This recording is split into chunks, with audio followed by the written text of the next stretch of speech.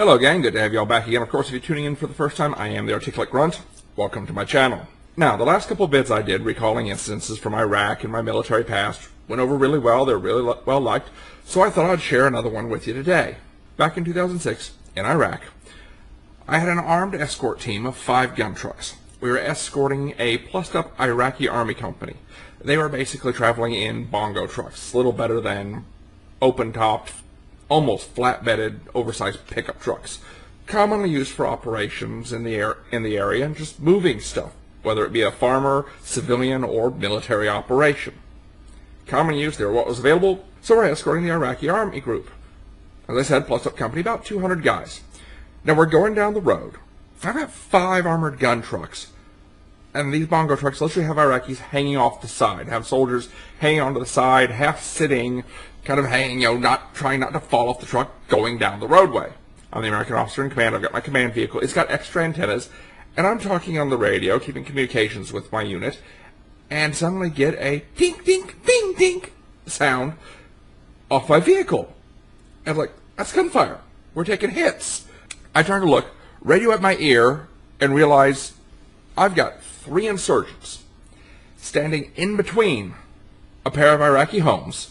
Now, this wasn't a town or city or anything. These were literally a pair of homes next to some fields alongside the roadway.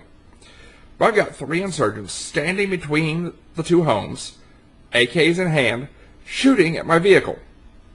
Never mind, all they had were AKs. Never mind, there was 200 plus Iraqi soldiers, no body armor or anything, hanging open on the backs of trucks. They're shooting at my armored vehicle. And my driver, my translator, my gunner, all of us riding along just kind of dumbfounded that it's like, are they really that stupid? They're not doing anything. And then it clicked on, my brain finally realigned, probably a split second later, but still was. Why are we not returning fire? I flipped the channel, hit the mic. Somebody get those bastards. Here's the entertaining part. 4 of my 5 gun trucks had angles of fire. All 4 gunners swung around. 50 cal, 3 240 Bravos. Basically 3 medium and a heavy machine gun. And opened up. All 4 gunners decided to focus their fires on the man standing in the middle. So the one guy standing in the middle, several feet to either side, clearing him from his buddies, took 4 machine guns, and it was like something out of a cartoon. He got yanked up, thrown around, sprayed around.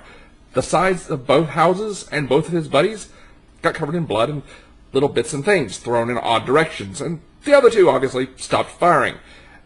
My machine gunners also stopped firing. The other 2 dropped their guns, ran, and a red station wagon took off seconds later from behind the house, as did the entire company of Iraqi troops behind me in these bongo trucks. Boom, go tearing off across these fields, ditches, and everything, chasing the red station wagon, blocking line of fire. We were not going to get it. And technically we had to hold fire anyway because they were no longer hostile engagement. They weren't shooting at us.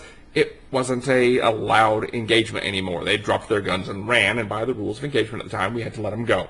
So, fun and not fun to this. Out of 3 gunmen, my gunners cut down 1 and scared the crap out of the other 2, spraying them with bits of their buddy. The Iraqi company went running across the terrain, running across the countryside. The other 2 insurgents did get away, and we spent close to 3 hours rounding up and bringing everyone in and treating the wounded because their drivers floored it across fields, ravines, rough dirt roads. And we had close to 20 wounded Iraqis because truck hits bump, guy goes flying, lands in ditch, breaks his leg. Truck makes turn, 2 guys fall off, 1 lands on the other, breaks arm while breaking other guy's rib. It was a hilarious nightmare because not only were we set behind by about 3 hours, but we came rolling in with injured and wounded Iraqi troopers. If they just stayed on the road and we just pressed on, everything would have been fine. So, we got back and me and my guys did a little extra training to the, okay, we've got 3 targets. Who's supposed to fire where? Hope you found it mildly entertaining. Hope you didn't hurt yourself too bad doing the, oh my God, really?